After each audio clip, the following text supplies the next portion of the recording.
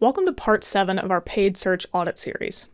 If you want to find any of the previous videos, you can follow this link right here. Today we're going to talk about long-term performance trends. Now, typically when somebody comes to us with an audit, they have a specific pain point of why they're coming to us and why they're coming to us now. Almost always, it's not something that just overnight everything crashed and doesn't make any sense. It seems like what normally happens is over the past few weeks, months, maybe even years, things have been in a slow decline, and the client really just wants to get things back to where they were if possible, and if they can be better than that, great. So what we end up needing to do with that is kind of understand where things are now, so understanding what the current settings are, but we also have to look back over a lot of different time frames to understand what happened and how we got here. So in this video, we're going to walk through some examples of how we look back at different time frames for a long-term performance so we can understand how we got in the scenario we're in today. For this video, we're going to start off in an account that actually was an audit project for us earlier this year. So this will be kind of hands-on exactly what we look at when we look at an account. But as I mentioned, we actually did audit this account. So I already kind of know what I'm looking for, but I'll walk you guys through and show you how we discovered things going on in this account and talk about some of the suggestions that we made in it.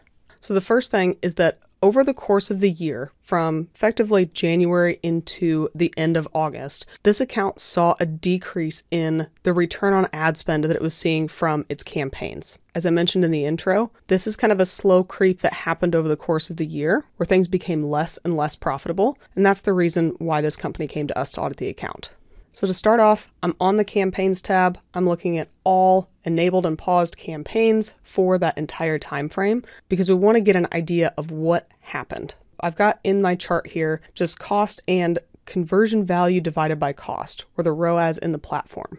And I don't necessarily mind where the cost is. It just tells me that they've been investing pretty consistently over the course of the year. But the problem is coming in with this red line. The ROAS overall starts off at 2 in January, a little less than 2 in February, and then as the year goes on, it goes down to 172, pops back up a little bit to 1.8, then 172 again, 142, 135, and then in August, it's all the way down to 1.14, or 114% ROAS, which is just barely turning a profit in these campaigns. Now overall, that's a little less than a 50% decrease in the ROAS for the account, so definitely makes sense why they came to us. Now, as I've probably said multiple times during this audit series, there's no real right or wrong way to do this, but the first thing I'm going to do is I'm going to look at the number of campaigns we have active. If we scroll down here, you can see that there was, 152 campaigns in the entire account. I want to filter just to see how many of them had impressions during this time frame. Set that to greater than 0. Click apply. Now I can see all of the campaigns that were running during this time frame. Quite a number of them are now paused, which might be telling of some of the things that were going on, but there's still some that are active, and definitely the ones with the highest investment. You can see I have this sorted by cost. Those 3 are still active. So the highest spending during this time frame are still active in the account today. So now the first thing that I'm going to do is try and understand where this decrease is coming. Is it coming from one campaign? All of them? Which parts of the account are seeing the decrease in ROAS? So to do that, I'm just going to go to segment, look at the time, segment by month, since we can see a pretty clear diminishing ROAS month over month. So now, just scroll this over, start to look at these different campaigns. So this first campaign has the highest investment in the account, and it starts off pretty high at 238, then a little bit lower. But if you see over the course of the year, there are definitely some spots where it dips below 2. August, it definitely didn't help anything out. But this to me looks like natural fluctuation in a campaign. This doesn't look like anything that is a precipitous fall off. It bounces back and forth pretty evenly. This next one has 117 total. And here we can see that we're well above 100% in ROAS right up until we hit May, and then everything kind of bottoms out. So this is definitely a campaign we want to take a look at. But I want to make sure I have an understanding of all of the campaigns before I start diving in too much. This next campaign is the 3rd highest spender for the year, and it too starts off kind of okay, and then it's got some really low months down here.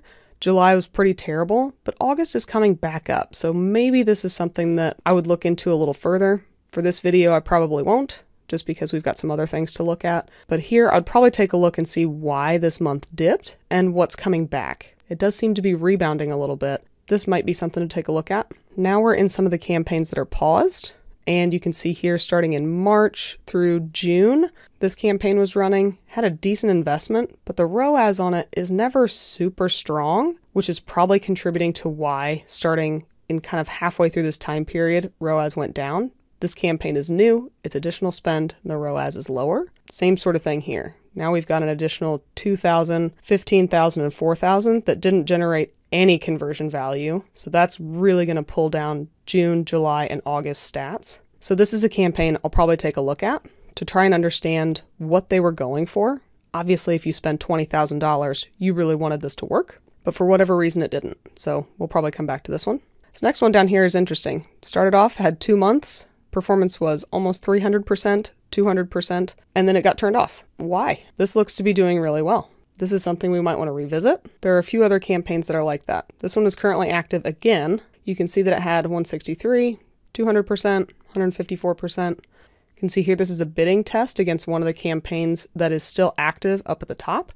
This is another campaign that had lots of spend associated with it starting in March and didn't have any conversion value, even though it does have conversion actions in here. So at this point, I have a handful of things I need to investigate. Let's start to go through these kind of in reverse order and work our way back up to the top of this page. I'm going to start with the campaign that we're on right now. Has lots of conversions, no conversion value associated with it. Just as a quick glance, I'm going to change my segment to conversion action because something is different with the conversions coming from this campaign. And now we can see that the conversion actions for these campaigns are different. This one is bundle purchase. This has a brand name and then purchase after it, and each one of these has conversion value associated, whereas this one seems to be a partner conversion, which we've got to blur out the name, apologies for that, and then a B2B contact us lead, which again, no value associated with it. So my takeaway here for the client is, what are the values associated with these leads? Just because something isn't an immediate e-commerce purchase doesn't mean that it doesn't have value associated with it. You've probably heard a lot about assigning different values to leads, marketing qualified leads, sales qualified leads, opportunities, and customers through your lead generation process. And this is a key scenario where I would suggest trying to utilize that for this account, because obviously they want to maximize conversion value. So if you want to continue doing that, you can assign a value to these different leads to try and optimize for better quality leads. But the other thing is that they do at least have the right bidding strategy. They have maximized conversions as opposed to maximize conversion value or target ROAS like the other campaign does. So it's not hindering the campaign performance to not have any conversion value here, but it does make the entire account look worse. So if you don't want to apply values to the campaigns, the other option is to simply not include this campaign in your conversion value metric calculations. Now this is over the course of 6 months. There was about $13,000 in spend, little over $2,000 a month. For an account that has spent $1 million during that time frame, it's kind of a drop in the bucket, so it's probably not hindering your ROAS performance too much, but this is definitely an area where we would suggest either adjusting the conversion values for your goals or adjusting the way that you calculate ROAS for the account so as not to include this in those calculations, since obviously it's not optimizing for value. Okay, so that's the first scenario that we would want to call out and make sure that we're pointing out an opportunity to extend the performance of the account. So the next campaign I want to look at is going to be this bid strategy test, because overall, it's got some really good keyword performance here. We see 373, 163, 416. So what I really want to look at is to make sure that the bidding test that they rolled out here was rolled out to the campaign. So I'm going to scroll over and see that they were using target ROAS at 151%. And I could go to the experiments tab and find the experiment in there, but for some reason, it's not showing up in there. It never did, and I don't really have a good explanation for why it's not. So you'll just have to bear with me on that one. But what I want to do is navigate to the live campaign of this version and see what bidding strategy they're using. That's going to be the one all the way up here at the top. And luckily, they're using target ROAS 151% target. So based on the performance that they saw with that bidding experiment, whatever they compared it to, they did roll it out to this campaign, and it's still seeing pretty good performance with it. So overall, that's one thing I want to check, is just to make sure that they're leveraging what's working well. And it is rolled out to the active campaign. Now let's scroll back down to one of the other campaigns I pointed out just a minute ago, and that's going to be this one. I'm still all the way over to the right, so we're going to see that the bid strategy is target ROAS at 55%, which is interesting considering that the campaign was active for just 2 months, and the ROAS was 300 and 200% respectively. It was then paused at the end of February and into March, but it's not really clear to me why. So I'm going to take a look here, going into the campaign itself. Now you can see that we've got different ad groups. The main one is paused. Second one is still active. Performance on this main one was 220%, 435 down below. We had a third ad group that did something but didn't really generate much. So here I'm going to take a look and try to figure out what's going on and why this was paused, because performance looks good. So rather than going into a specific ad group, I'm actually just going to look at all of the keywords in this campaign and try to get an understanding for what's going on here. You can see this keyword was removed, but performance looks pretty good. This next one was not removed, and performance looks great, always has. It's an exact match term. We have to blur it out because it's effectively a brand term. I'm going to come in here and look at all of the keywords for the campaign, and now we can see we have a handful of different keywords in here. The top one and this third and fourth one down were removed, even though performance looks great for this keyword. The second keyword is kind of contributing, and this top one looks really good at 214%. All of these are broad match, so maybe they were generating weird leads, but again, these are conversions that have value associated with them. So I'm just going to check here, go over, check the box next to these. Before we ever suggest turning keywords back on, even if there's a positive ROAS associated, we always check to see what the search terms are, just in case they're bad or need to be someplace else. I'm sorry we can't show you the search terms or keyword column, but up here at the top, a lot of these keywords have decent conversion values, and this first term is non-brand. It matches to the keyword exactly. The second one might make sense to me as to why it's no longer in here. This is actually a brand search term, so it probably got mapped to a different campaign. I would go check that, make sure that's actually what happened. And I would also make sure that this keyword got added as a negative keyword for this campaign, because this keyword itself, even though it's blurred out, is non-brand. But the problem is that the search term is just the brand name. So Google has figured out that there's an association between the non-brand term and the brand name, and it's serving that ad. But that doesn't mean that this non-brand keyword is bad, just means that we need to map the branded terms into a brand campaign. Now currently I've only got 3 of the conversions up here, even though there were 18 total. So let's filter here. If I look at the rest of these, all of these other keywords look pretty good. All the keywords are solid, all the search terms are solid, there's no issue with this, and the value looks pretty good for the vast majority of these. So at this point, I would probably take just a quick sweep to make sure that everything is compliant across the campaign, ad copy, landing pages, all that, and I would suggest turning this campaign back on. Obviously it was paused. You can see here that since we did review this account, this campaign actually is enabled again, but this is something that we thought that was a little fishy. Seemed like they weren't taking advantage of something that was performing well, and there's no reason not to. So that's this campaign here. As we mentioned, this campaign is now active again, so they took our advice. Hopefully it's performing well.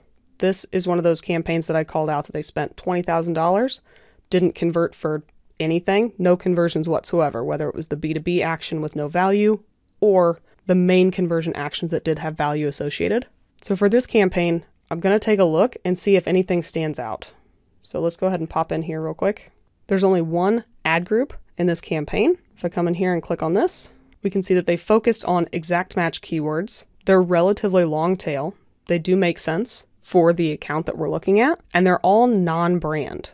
So these should be pretty specific. Doesn't totally make sense to me why these didn't work. So I'm going to go over here and check the ads real quick. I know we have to blur all this out so you can't see it, but effectively, there were 3 ads. They served with some relative rotation. Click-through rate looks pretty good, looks normal, nothing fishy here, and all of the ads look just fine. I would then go check the landing pages. I'd look to see where we sent people. Looks like we've got this one main page here. Now at this point, I can't show you what I would do next because we would have to blur out the entire page, but basically, I would click on this page, open it in a new window, review the page, make sure everything looks fine, there's a clear call to action, there's easy next steps, all this stuff. Just make sure that it follows basic conversion rate optimization best practices and see what's going on. As a quick note, we did do that. Everything on this page looks just fine. It's in line with the rest of the website, so nothing stands out there. So we're going to say it's probably not the landing page that's causing the issue. So I'm going to go back to the ad group level just because There's only one. It's easy to look at. Next thing I'm going to take a look at is to segment. And a lot of times when we see traffic that just doesn't work well, there's a few different reasons. So first, let's look at the device. Okay, this is a big purchase item, so the fact that most of it is coming from computers is normal. Next thing I want to look at is search partners. Overall, this is just Google search. All this seems to be just fine. Doesn't seem to be any issues with it. Let's take a look at maybe the search terms. Again, this looks great. All of these match pretty closely to the terms that we're looking at. There's no issues with any of these terms coming through. So at this point, I would look through a number of other things in the account. I would look at locations, I would look at audiences, anything else. There's no big reason why this campaign is not performing better. Unfortunately, this is a campaign where it just seems that there's a mismatch between what we're advertising and what we're selling. Now, I know I have all of these search terms and keywords blurred, but the biggest thing that we pointed out that we thought would be a problem is that all of this information is meant to sell to beginners. This brand is well known in its industry, and it's known for being highly advanced. And it could just be that this is not spelled out as specifically as possible for beginners, or it could be that the price point is too high. If we go back to the campaigns, look at all of the campaigns here, and then segment by conversion action, we'll be able to see that the conversion value associated with these conversions is pretty high. 2 conversions is worth $1,800. That means 1 conversion is worth $900. Same thing here. 20 conversions is just a little shy of $16,000. So on average, these conversions are worth about $800. This is a big purchase, and for a beginner, that's probably a mismatch. They likely don't want to spend $800 when they're just getting started. So at that point, rather than suggesting anything different with the account, we're actually going to suggest that the call to action is different. Make it something that is lighter, either free or close to free, to get people into their longer term sales funnel. Because if you're starting off with the beginner level, you'll probably eventually want some of these advanced options that we have in the campaigns here too. Now, just a quick behind the scenes note, Google crashed on me in between this and this last campaign. So my columns are reset, but that's all it was. We just reloaded. Now we're going to go back to the last campaign that I want to take a look at. And that's going to be this campaign here. You remember this one started off with mediocre performance and then just really petered off as the year went on. So at this point, we want to figure out why that happened, because this campaign is still active, still in place. It is using a target ROAS bid strategy. And if I add the column for it, then we'll be able to see that the target ROAS is going to be 100%. Also moved some of these around so we could see that right now, or over the course of the year, the conversion value has actually been pretty close to what the target ROAS is now. So let's figure out why it dipped below that starting in May of 2024. If we come in here, I'm going to do the same thing we did previously. Look at each of the ad groups. Got 100%, 400, but I want to see how they're trending over the course of the year, still by month. If we scroll down here, this top ad set definitely had higher performance in April, petered off in May. The second one is an exact match, had really high performance in March, but then it's been relatively consistent up until August when volume was quite a bit lower on it. So overall, I would say it's a bigger problem with this top ad group here. The third one down the line started off low, kind of increased, and then fell off a cliff going into June, July, and August. So that's interesting. Same sort of thing here. June and July, big goose egg for that ad group. So it seems like except for the one exact match ad group, it's happening across the entire campaign, which then to me says there's something going on and exact match is just probably immune to it. So we'd end up doing the same thing here that we did in the previous review. I would look at the keywords, I would look at the ad copy, I would look at the search terms associated with this campaign to see if anything changed over that time period. Just because this video is getting long, I'm going to tell you that nothing changed with those. Everything else was about the same. But one of the things that we noticed when we were going through all of the different things is what I mentioned earlier. If we come over here to keywords and content, go to locations, we're going to also segment these by month. If we scroll down a bit, we can see we have the UK, Germany, France. But then here's where we start to see some things that called out to us later on. Spain was up here. It did generate conversions and it got paused in April. Italy got paused once we got into June, which again, it did have some conversions, especially in February. And then as we keep scrolling down, now we can see that Poland had some really good performance and got paused in April, even though performance was, almost 13%, 600%, and the cost was not very high. Netherlands was in a similar position. It had consistently over 100% ROAS. April was a little bit of a struggle, but then it got paused and taken away. Now, while these individual locations might not have super high ROAS for each of them associated with it, if we take this away, Poland looks very strong, but it got removed. Now, Netherlands, Italy, and Spain, not top performers, but here's the biggest issue with it. If I narrow this down to when most of these got paused, end of April. Now we're looking at a 4-month period, and total, there were 100 conversions associated with this campaign. That averages out to being about 25 conversions per month.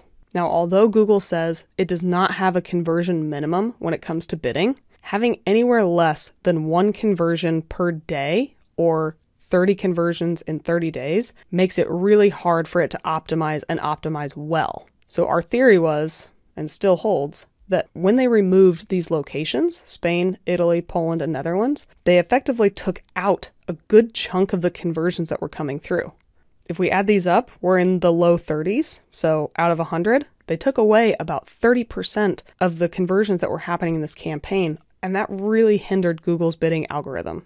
So our suggestion was to turn these back on, try to get them flowing back through again, and see if we can improve performance. Now I bring that up because if we go back to the campaigns, and we look at the performance now, so let's look at the last 30 days. Even though this is outside of our purview, we have not been auditing this account for a little bit, I still noticed this when I came in to prep for this video. I thought it was worth calling out because it's in line with the suggestion we had around location targeting.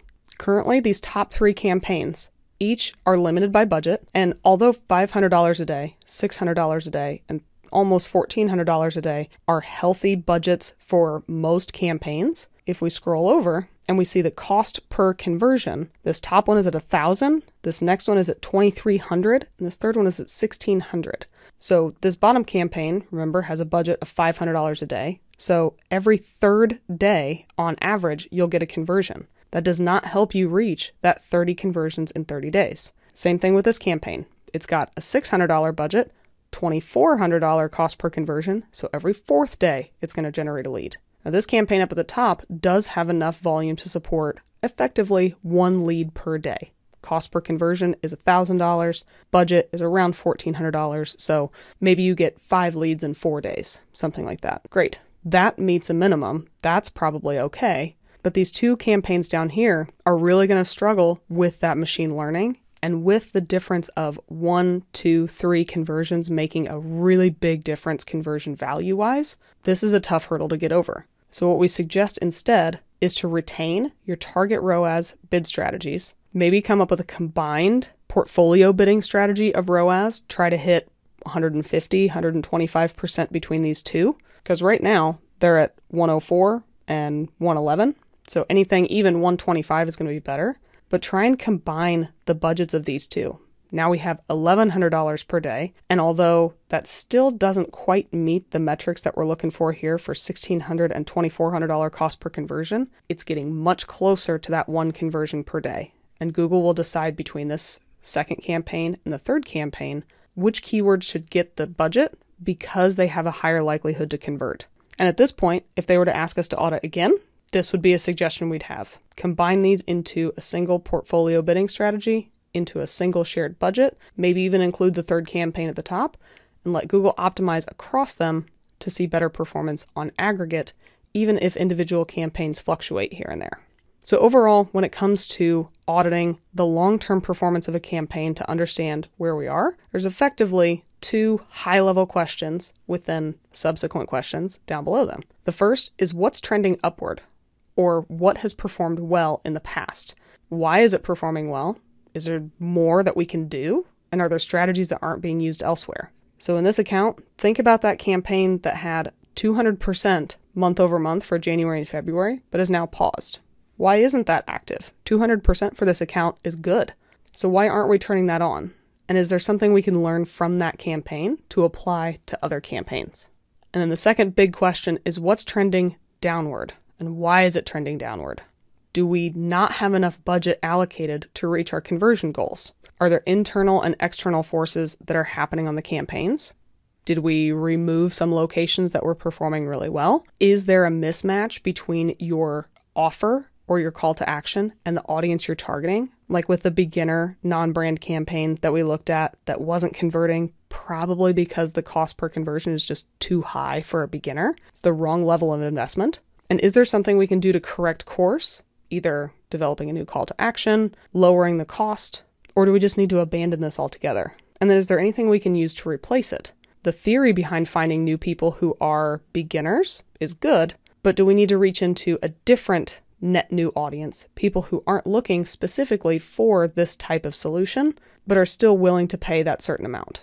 Is there something we need to do instead? Overall, auditing the long-term performance of an account is certainly more of an art than a science, but as you can see, we looked at trending performance at the campaign, ad group, keyword, search query, ad copy levels, as well as trying to understand how bidding strategies changed and what the location targeting was for the account. Now, clearly, there are infinite number of scenarios of things that have happened in an account. This is just one example of one account that had a few different things that we could walk through, but hopefully this gives you the confidence to understand how to start at a high level and dig down until you can find what seems to be the cause of performance trending upward or downward and what you need to do about it.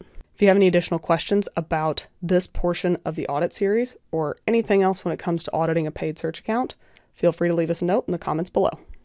Thanks for watching our video. We really appreciate it. If you liked it, give us a thumbs up below. If you really liked it, maybe think about subscribing to the Paid Media Pros YouTube channel and you'll get alerted every time a new video drops. If you really liked it, you can help support the channel by checking out some of the t-shirts that we're wearing on our merch shelf, as well as looking at the Super Thanks button.